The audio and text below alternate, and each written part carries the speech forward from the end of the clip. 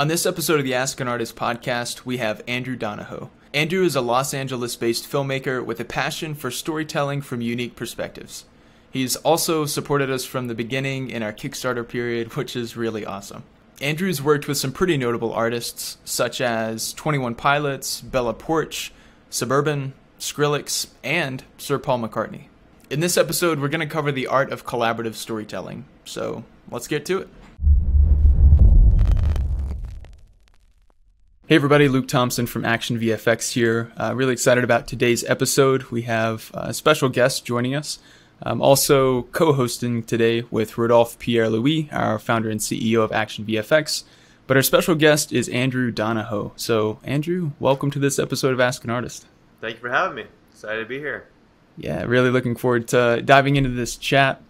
As you know, most of these episodes are built around kind of like a single question that we'll ask and then unpack, and you can take that whatever direction you'd like. But based on your background, talking about the art of collaborative storytelling, how do you find yourself effectively collaborating with other artists as an artist yourself? So take that whichever way you'd like, but whether that's directing or anything in between.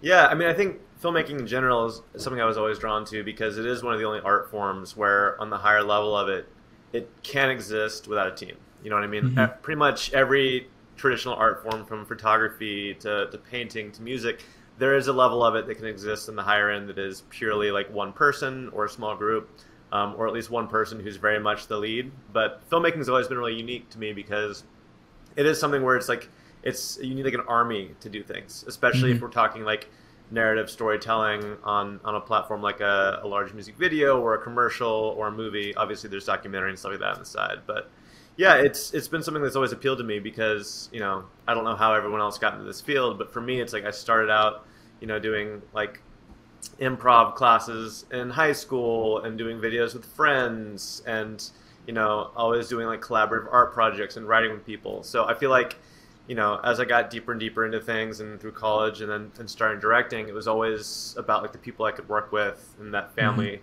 that you grow with. So I don't know. I think that's the best part of the entire process for me, is that even if it's a client or an agency or a musician, just the fact that it is such an art form that is kind of like living and breathing with so many different people involved, that it always feels like larger than just yourself, and always feels like you can do more than you can do alone because you have such a massive team and such a collaborative group of people working together. Yeah. So yeah, I don't know if that's the answer you're looking for, but that's why filmmaking is special to me and why it's one of those art forms that really kind of breeds community. Yeah. No, that's really cool to see. And even in that kind of answer right there, I think back to when you first got in touch with me. I think we had like DM'd or something on Instagram. Yeah. Back when I remember the specific moment because it was for a music video that you were working on at the time. I think it was for Vic Mensa. Mm-hmm. I remember that one. Yeah, so you were asking, there's like a specific plane breaking apart shot where he's kind of, rapping as the plane's diving into the ocean. A really cool sequence. And then we were actually on set. I believe it was for we call it like our big January shoot. So like coming out of the Kickstarter, we finally had funding to actually, bring in pyrotechnicians and some really step up the scale. And so I remember being on set filming stuff, and I think we'd arranged for you to get like early access to some of the things that we were filming. But it was so cool. Pretty cool.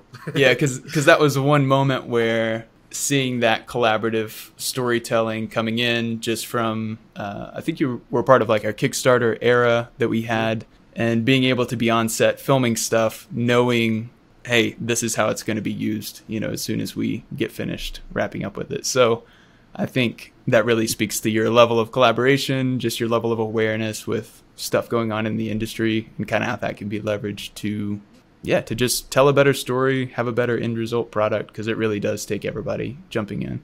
Yeah, and I don't care like what level of the industry you're in. It very much is kind of like a bartering of favors in a lot of ways. Even if it's like a union commercial rate, it's still going to be a situation where to make the best possible product, you really have to utilize all of your resources and everyone and everyone your friends know and everyone you find online. And now that art has been kind of like democratized online and you have access to all these creators, I think it's a shame for anyone who's not actively like looking at people they can work with or people that might, fit into their workflow. And yeah, I remember back then that was like very early days for me. That was when I was just transitioning out of visual effects and into directing.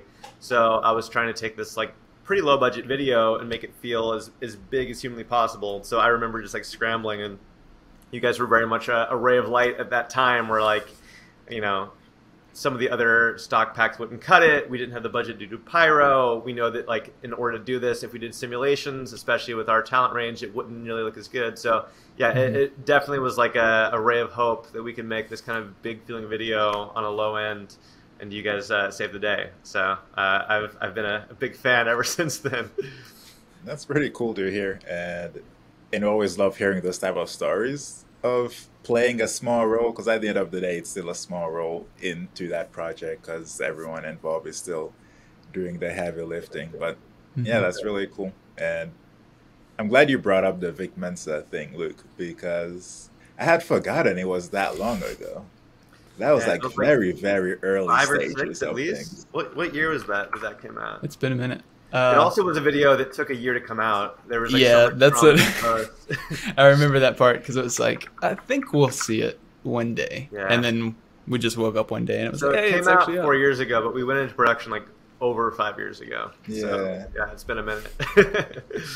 That's awesome. crazy. That was definitely very cool to see, though. And I feel, around here in the office, you're definitely known as, the music video, like all music video director guy, because, all the like high profile music videos that have done a great job using our stuff, you're always somehow involved, and always been super impressed, but also very inspired by you in general, because I used to actually do music videos back in the days. So I kind of see at a much smaller level, obviously, but yeah, it's always been great to kind of watch you and get, so many projects and stuff. And Yeah, no, music videos are cool. It's great because you get to do a lot of things really quickly. We'll talk about it later, I'm sure, but I'm moving into more commercial stuff and some film stuff. But music videos are always like a nice place because it really is just kind of like an open sandbox playground to try stuff out. It's like you can literally think of an idea that would be interesting to try and then pitch it on, several different projects until it works out, and then you get to do it. So yeah, sometimes it'll happen where like I will. It's been like very serendipitous and bizarre where I will think of an idea, and I'll pitch it, and we'll book the job. And like in my head, I'm like, all right, so like maybe this is gonna be all 3D, and then you guys will come out with a pack of like you'll like release a trailer. It happened on this last one with Bella Porch and Suburban, where like we had this shot where like things were gonna burn off, and I was like, okay, this is gonna be a really cool shot. I've always wanted to do something like this. I just have to like have this cool like fiery burn transition, and then literally the day, I think it was the day we were starting post, or like a couple days beforehand, you guys came out. Like I think you emailed me about like the burning wool pack. So anyway, yeah, the wraparound of this conversation is it's nice to do music videos because you do get to experiment, and that's definitely opened the door to try a lot of your stuff out. And whenever you guys offer something that's really cool to integrate, music videos are definitely a good spot to do it because there's a level of experimentation that's allowed, which is a lot of fun to go into. Yeah, that is really cool. And you'd mentioned kind of your background in VFX before transitioning over into music videos. Could you talk a little bit about that? And I mean, how does that experience in visual effects kind of interpret or assist in how you are able to direct? Yeah, I think I always like to say that coming from VFX, it's made me want to do as little visual effects in my videos as possible because you realize the limitations and what's possible. But it also means when you do integrate it, it's like you kind of know the limitations. But I got started pretty early. Like I said, when I was in high school, I would do movies with friends and movies for school. And I actually learned After Effects from Video Copilot, Classic Story, just to kind of amplify all that stuff. I got an internship with like a friend of my dad's, doing some like low-level VFX stuff. But when I went to school, I went to NYU to start. I had this kind of like side career kind of growing where I was actively compositing for other students, for clients of the internship I did that they were passing off to me, and it became like a full-time thing. So I moved back to Atlanta kind of a couple years later. I was like 19 at that time, and I made some friends in the industry, and a lot of the people that I had known for a while that were doing small level stuff were starting to do bigger things as Atlanta started to blow up as like a film town. And at that time, like around like 2011, Atlanta had this explosion of industry happen, but all the post stuff hadn't caught up yet. Like all the post was still in LA. There weren't visual effects supervisors in the city because they'd never needed it. So it's like you have all these TV shows and movies shooting there for the tax credit, and like all these producers that were just doing small commercials and really simple stuff that were suddenly doing TV shows. And then you have these high level, high budget productions, but then the cost of like flying out a VFX supervisor for one day on a shoot and then flying them back and then paying LA rates and all that stuff was like exorbitant for some of this stuff going on. So I got to slide in. I supervised VFX on a Discovery Channel show and a bunch of indie films, and that led to doing stuff on BET. And then, you know, before I was even 21, I was like supervising shows for Adult Swim and commercials and some big music videos. So it was like this like really, really crazy acceleration. And meanwhile, I was directing and writing on the side. But it was awesome because I really got to dive deep super young. And the best part of it was, as the VFX supervisor, you know, there's only going to be like an hour or two during the day where like every 100% of your focus is needed. The rest of it is just kind of paying attention. And I got to pay attention next to like dozens of high profile directors. So it was this really cool thing where I got to almost like shadow these directors without them knowing it, because I was just there on set and I was at Video Village and I was supervising VFX and I was this young kid, but I was listening to everything they did and kind of like taking note of every single thing they did, everything from acting exercises to the way they interacted with the producers and the way all that went on. So when I started transitioning to directing, it was like this really, really seamless thing for me, because I got to kind of walk into it with the knowledge of how to operate at a dozen different budget levels and a dozen different kind of levels of the industry, so that if I was doing something small or something big, I felt like very prepared. So that was great. And then, like I said, VFX, it's like, you know, you fail enough during visual effects and you do enough shots that just don't work, that when you start directing, you have this like massive like mental library of like, okay, if we need to paint that out, this is the best way to shoot it. Okay, if we need to integrate 3D, these are the 3 or 4 assets we need to make this look good. Like you have all of this kind of background and knowledge to make it happen. And to me, it's like, I don't understand how most directors can operate without understanding VFX to some extent. Because, you know, if it's $1 million commercial or a $5,000 music video, it's like the client is always going to have requests for like, hey, can we change this? Can we paint this out? Can we move this? You know, there's always going to be things where on set there's going to be something that goes wrong, and you have to like know what's possible and what's not. And, you know, even just on like a budgetary standpoint, the idea of like not knowing at least a little bit of VFX, I can't imagine, because I feel like I would go over budget, I would shoot things wrong, all my videos would fall apart. Even if it's just as simple as like, how do we make this, you know, this background disappear, or how do we make, you know, this character look larger than this other character when they're actually not. Like those little tiny things that you don't think about, like it's all ties in. So yeah, the long answer is VFX have been awesome because I got to study under directors, take that into the filmmaking career, and then on set, I feel very comfortable making decisions that would affect the post timeline. And I feel like there's never a shoot I've ever had where there isn't some little sprinkle of VFX needed to make something happen, you know? Yeah, that's really cool. And it's even more like exciting to hear your age doing that.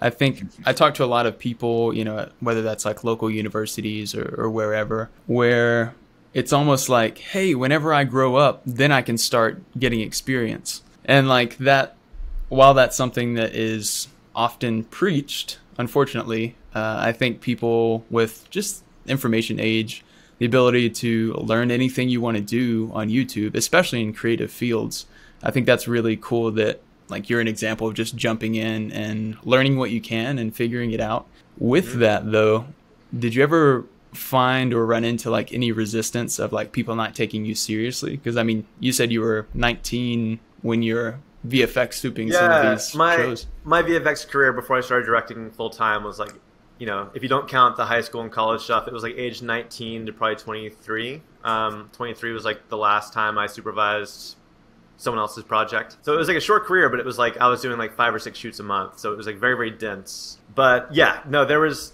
times I did this like one BET show. And I'm not going to mention the show or the name of the people, but yeah, it was definitely.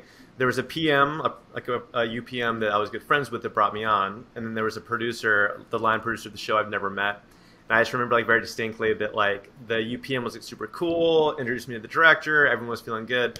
But then this one producer just like at every chance he got, like made my life harder. You know, it's like would question things I said. Like I'd be cool. I just need to go drop a track marker, and he'd be like, no. Like I was like, no. Oh my gosh. It's just like he assumed I didn't understand the process, so he was like inhibiting things in the way they go. And there was like 3 or 4. It's been a while now. This was like, you know, almost 10 years ago. But yeah, there were some comments that were made that just like, you know, underhanded, like passive aggressive stuff about my age and about like, you know, things that more or less the subtext was like, you shouldn't even be here. And so there was a handful of those things. But, you know, for the most part, the good news about visual effects is that to most people in the industry that don't know it, it's like black magic. You know what I mean? So it's like you're like the wizard on set. So it's something that people don't understand at all in a lot of cases. So if you say, I need this or the shot's going to fail, you can kind of leverage that terror as much as you need to. So yeah, it's definitely difficult when you're young starting out. But I think that, you know, now that we're in an age where, you know, any teenager can download Blender and kind of create a world from scratch and do things that studios 10 years ago couldn't do with $1 million. I think that it's like a nice time where the next generation can really leverage their talents and the abilities they've learned and show what's possible, you know? Yeah, that's really great. And did you, oh, go ahead. I was going to say, you know, Ro and I talk about like whenever we, you know, had freelance gigs back in the day, being younger, a lot of times it's like you'd have to flex as you show up. Just so everyone's like, hey, I'm capable. And so we would always joke about like loading up all these unnecessary things on our camera rig just so when you pull it out, you know, it's like, oh, okay, this guy's serious. He's got stuff. A DSLR. Yeah. Especially at that time, DSLRs, like for video, that was a bit newer. So most people would be like, wait, why is this kid here with a photo camera? Yeah, I remember those too. Did you ever lie about your age just to avoid the whole age conversation? I definitely would go out of my way to not talk about it. It's funny because like I remember thinking about it so much when I was 19, and because of situations like that one producer. Yeah. But 99% of the people I met didn't care about it, but I would like actively think about it and try to hide it. But now, like whenever I like hire on someone who's like 19 or 20 who's like amazing at what they do, I'm like stoked. I'm like excited that they're there, and I'm like really curious about like, you know, so, oh, you know, Unreal Engine, you're using Unreal Engine 5, like that's so cool. Like that's way more interesting than like what a lot of my post houses are using. Like I'm interested in it, and I think that like it's like refreshing in a way. So yeah, I think in hindsight, I probably cared way too much about it, and like went too much out of my way to avoid talking about it. When in reality, I think, you know, only 1% of people are going to be jerks about it. You know. Yeah, it's like, I asked that because that was something I definitely did once or twice back in the days, because I did start, you know, freelancing and directing videos when I was 17, actually. And yeah, I think first few clients were fine. I did run into one that was just very skeptical of everything. And I think from that, I think I was like 18 at the time. Anytime someone would bring up my age, I would just say I was 23. And I was 23 all the way until I was 23. And then it was like, okay, I guess that. But yeah, like it really shouldn't matter, but people make a big deal about it. I think a lot of the people that put age in that category usually are the ones that aren't doing as well, I feel like. Because I think every producer I meet and like every production company, they're so interested in finding the young talent that's going to be, you know, burning down the world in a year or two. And that's like a really big thing for them, is to find those people. So yeah, I think a lot of the people coming up that really care too much about age are the ones that are very much locked into a box of what their, you know, their capacity, creativity is, you know, possible to do. It's like they can't relate, right, to someone that young being able to be that capable. Right.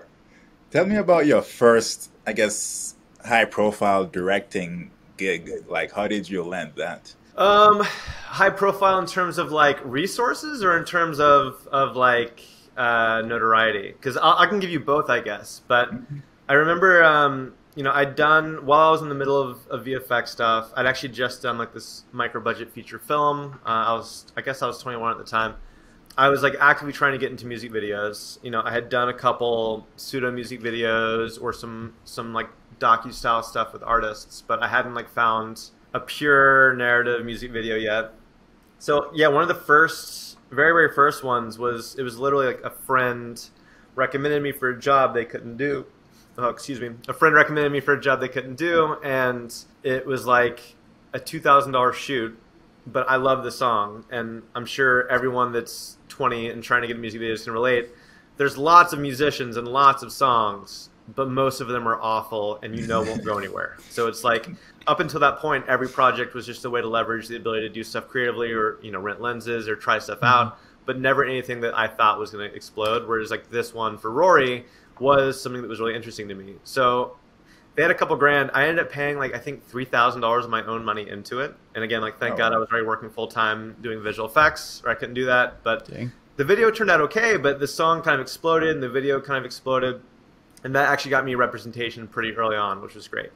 So after I kind of got that hurdle and like had done my first music video that got a couple 100,000 views, I had, agents that were like loosely interested in me.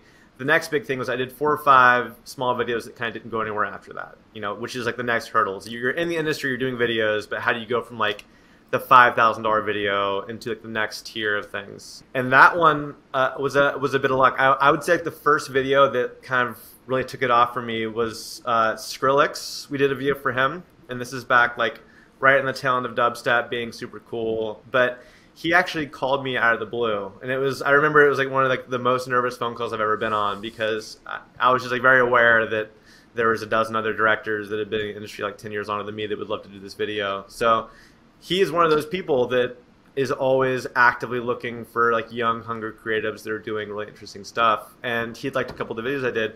So he was basically like, I have the song, it's almost a year old now, but we want to do a song, a video for it.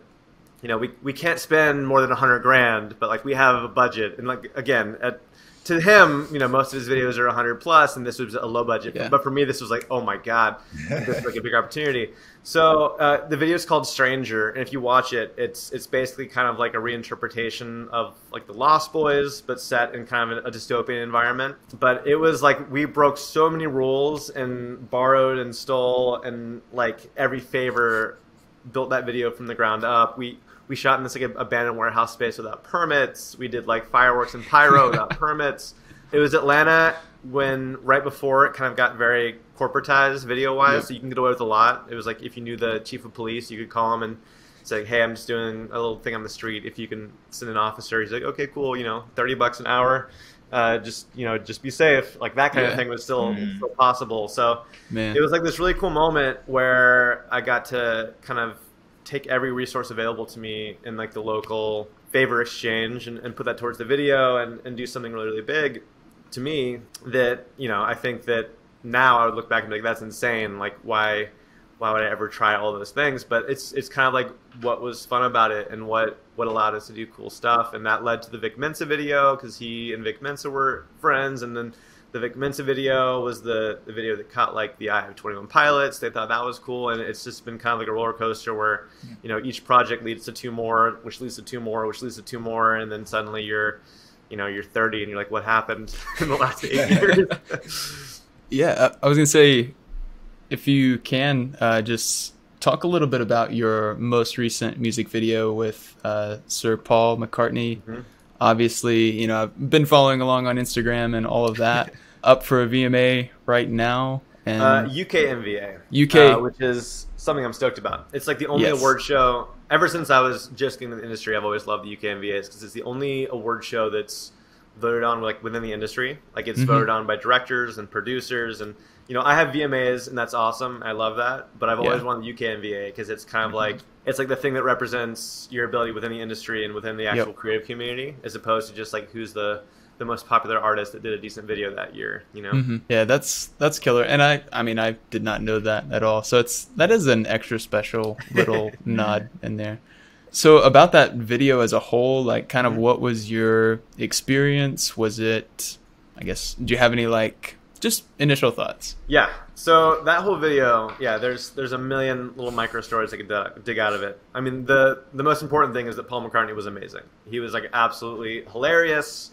He was easy to work with. He only needed to be on set for a quick cameo for like an hour. He was there for like 3 or 4 hours and played the piano for us. It definitely was like such a relief that someone that you've grown up with your entire life would be that cool and that easy to talk to. The actual process of it was interesting. So if you've seen the video, we basically kind of recreate a young Paul McCartney. And I'd done a couple deepfake videos in the past. Like I did a video for the Strokes where you deepfake them to make them look like these creepy clone things.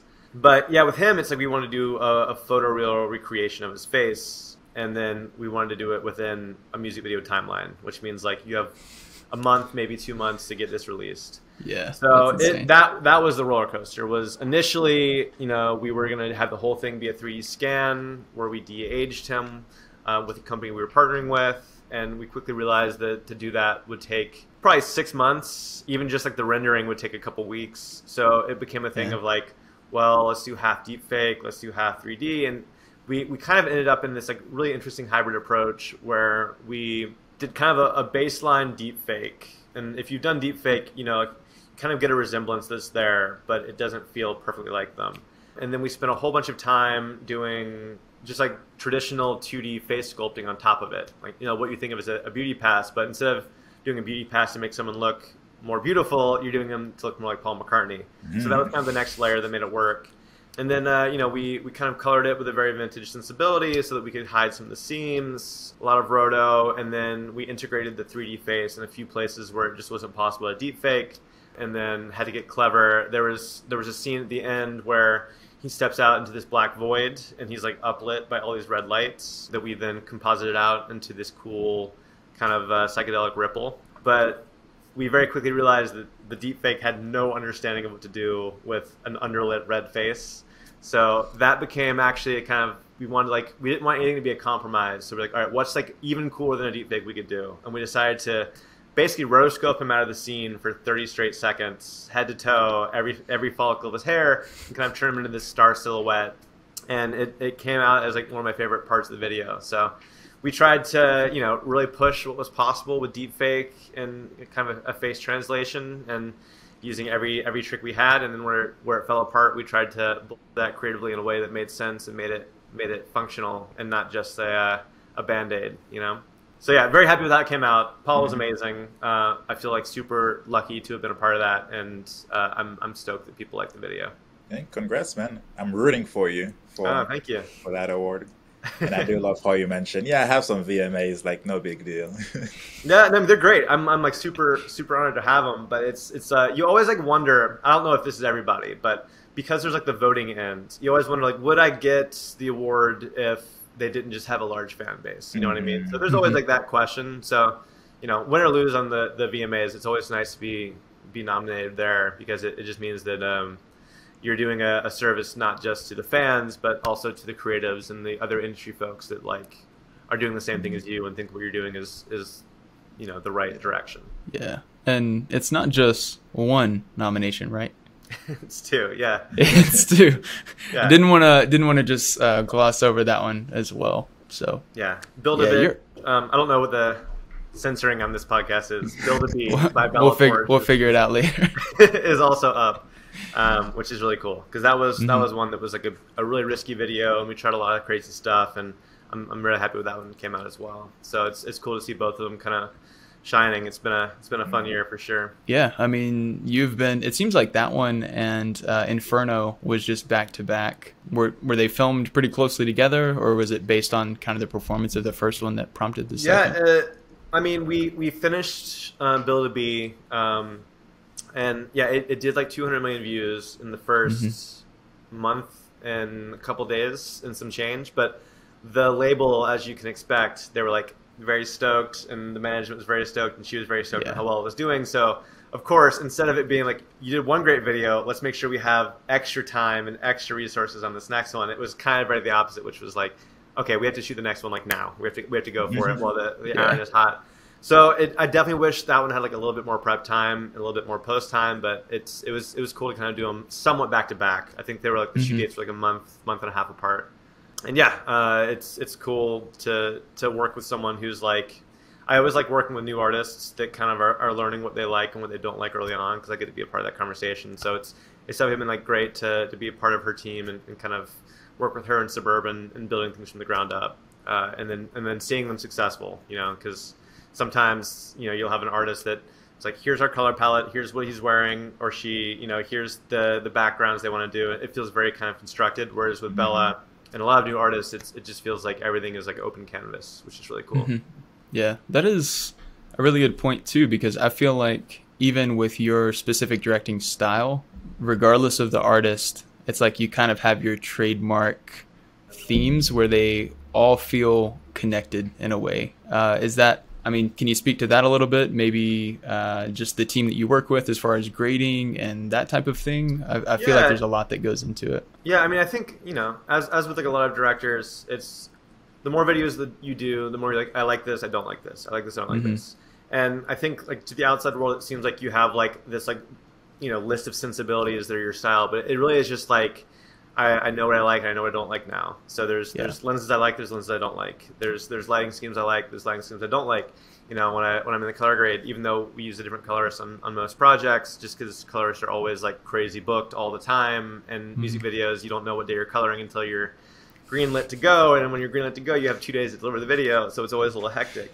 So yeah, it's I think it's just a matter of the more videos you do, the more obvious it becomes what you like and don't like.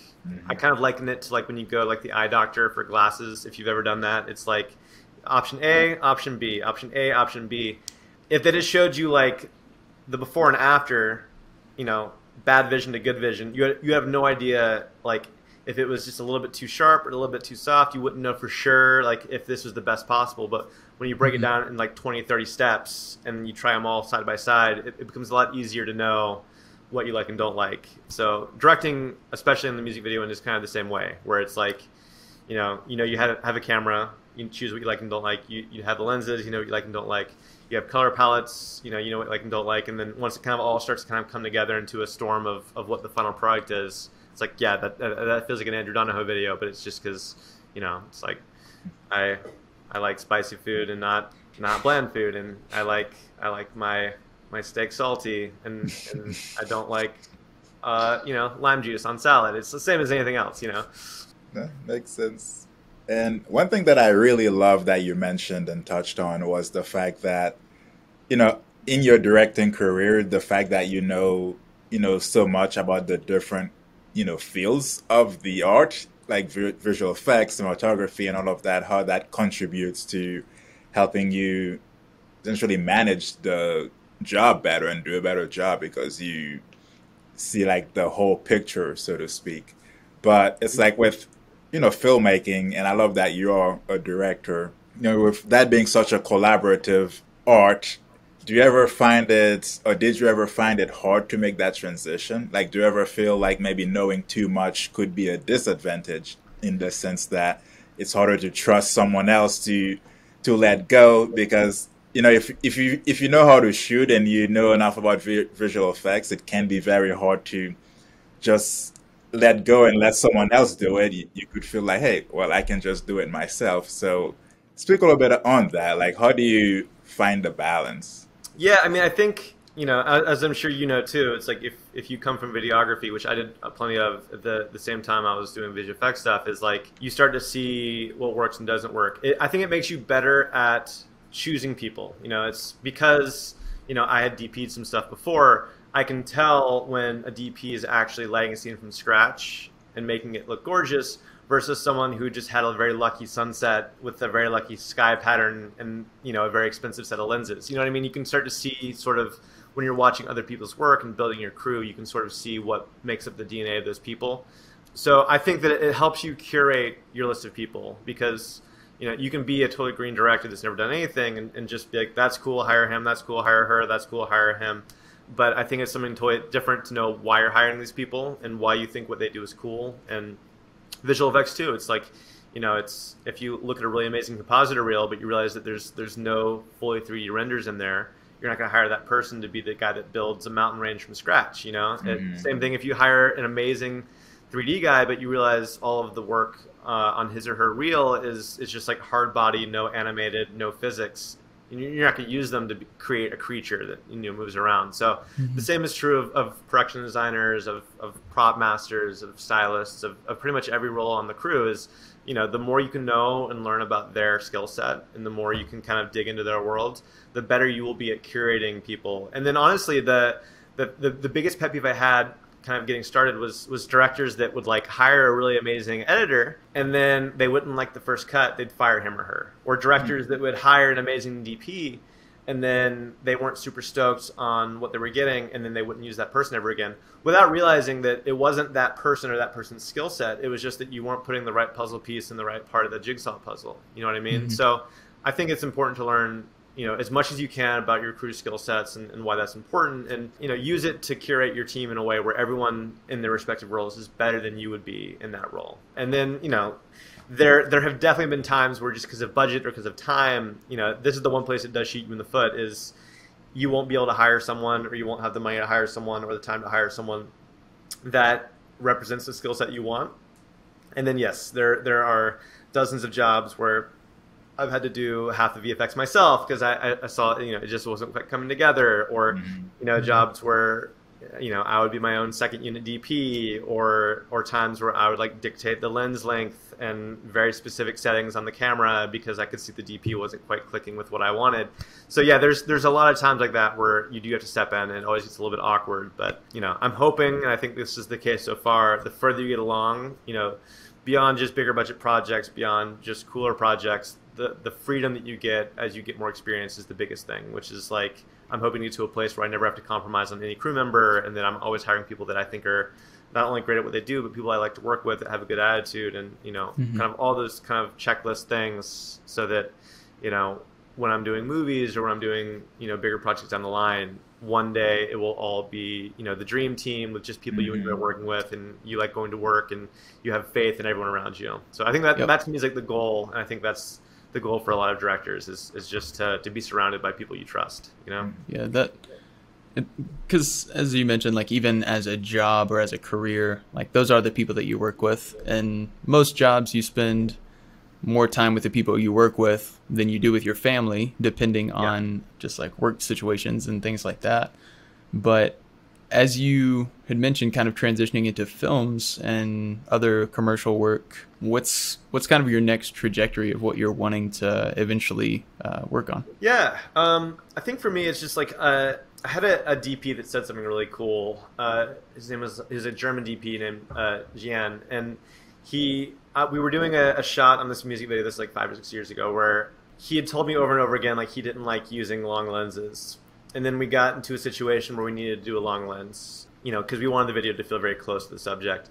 And he said something that was really, really cool. I don't remember it verbatim, but he basically said, like, you know, I will always serve the story, and I'll always serve the project.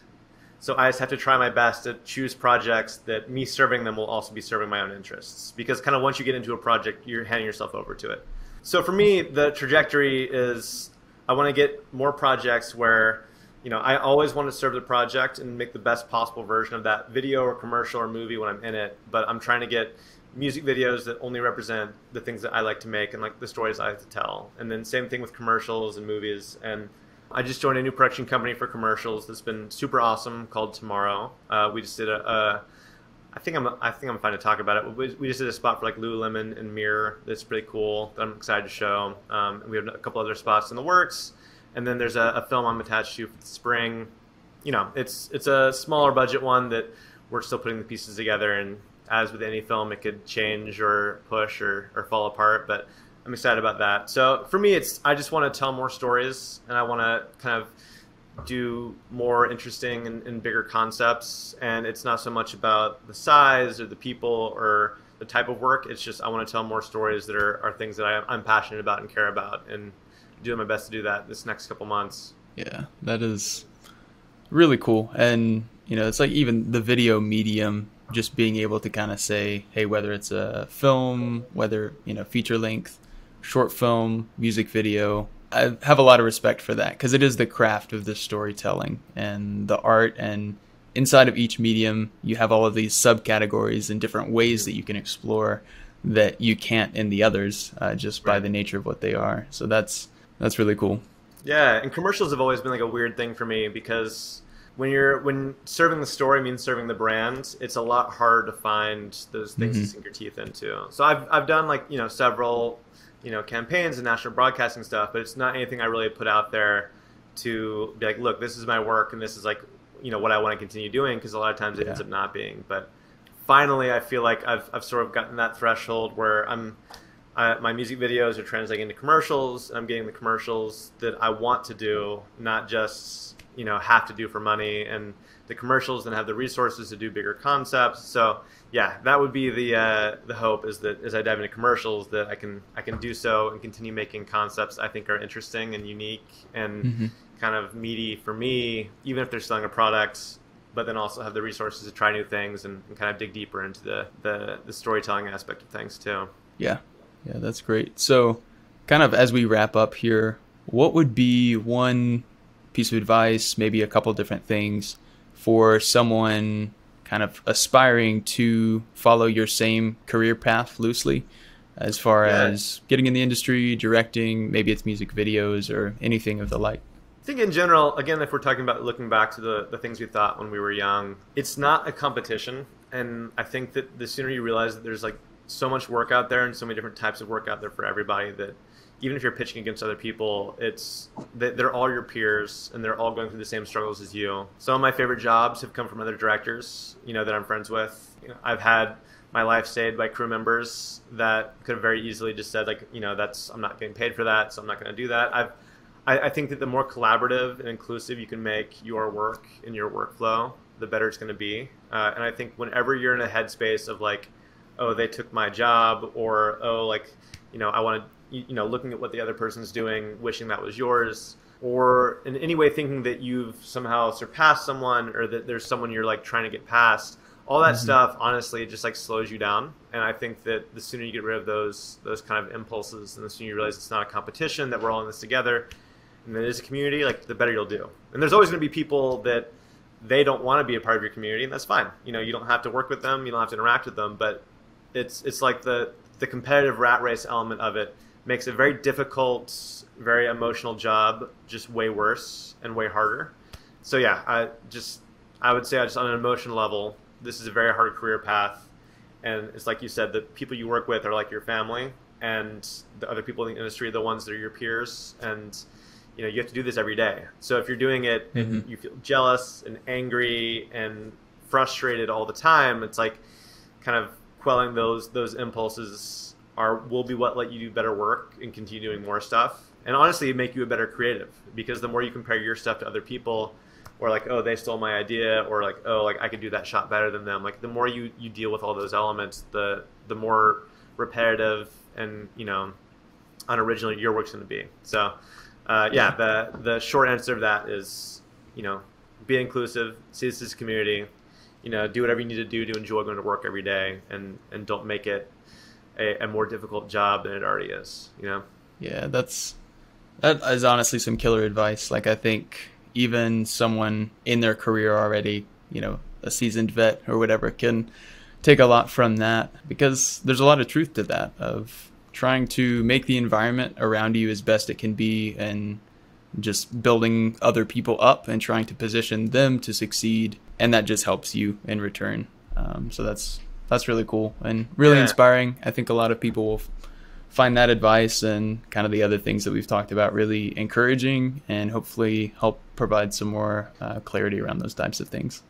Glad to hear it. Yeah, I remember specifically when I was young, I remember early 20s that getting frustrated when I see certain people book big jobs. And yeah, that did like nothing but make me have writer's block and make me worse at writing, and make me feel like every time I was putting together a treatment or an idea or a script that I had to like one up someone. And yeah, I just work so much quicker now, and my ideas are so much fresher and kind of from a much better place now that I'm not thinking about other people's work. So yeah, get that out of your system as fast as you can. That's a great mindset, and definitely very great advice that, yeah, as the goes saying, anyone can really benefit from that. Because it's kind of like the whole, losers focus on winners and winners focus on winning.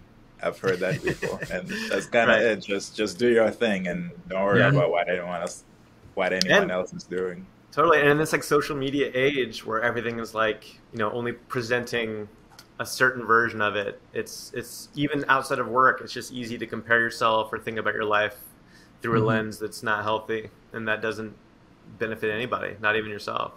Yeah, that's some really good insight. And Andrew, I'm extremely excited to have been able to kind of see your growth all the way from Vic Mensa days through 21 Pilots, Suburban, Bella Porch, all of these awesome artists that you've had the chance of working with, and it's just really cool to see that iteration of your craft and your career as the years have gone by, and really excited to kind of see this next stretch for you as well, moving more into feature films and some other types of work.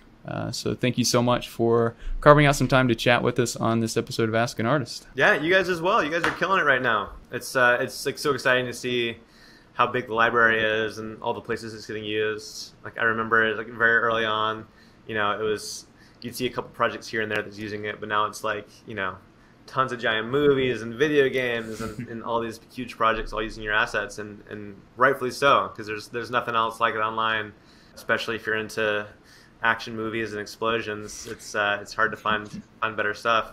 I want to come to set next time you guys are doing pyro stuff. Please invite me. Yes, we have a flamethrower. I'll come out.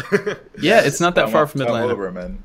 Yeah. So that would be sick. That would be super fun. We need to just have a field day where we invite all of our podcast guests to show up, and we'll just do a big roundtable episode with everybody where we all blow things up and shoot the flamethrower. That would be fun, right? The red button. Yeah, red button. Great. Awesome. Andrew, thanks so much. Hope you have a great rest of your day. Of course, thanks for having me. We will see you next time on Ask an Artist. Sounds good. Thank you. Peace.